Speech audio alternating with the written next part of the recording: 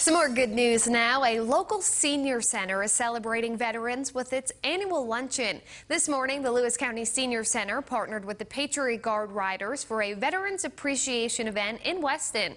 Veterans who fought in World War II and those who were POWs were given special recognition. Organizers say they want to give American veterans the respect they deserve.